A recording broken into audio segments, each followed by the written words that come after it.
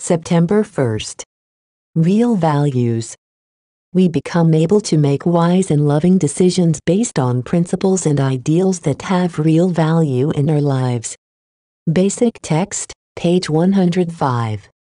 Addiction gave us a certain set of values, principles we applied in our lives. You pushed me, one of those values told us, so I pushed back, hard. It's mine was another value generated by our disease. Well, okay, maybe it wasn't mine to start with, but I liked it, so I made it mine. Those values were hardly values at all, more like rationalizations, and they certainly didn't help us make wise and loving decisions. In fact, they served primarily to dig us deeper and deeper into the grave we'd already dug for ourselves.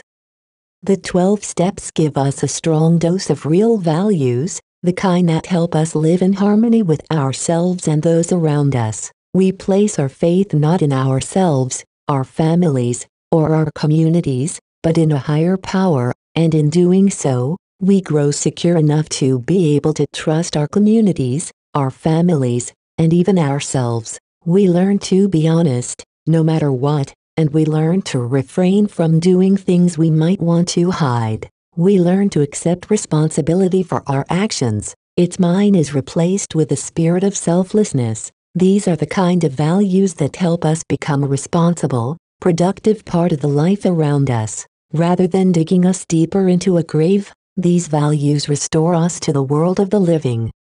Just for today, I am grateful for the values I've developed. I am thankful for the ability they give me to make wise, loving decisions as a responsible, productive member of my community.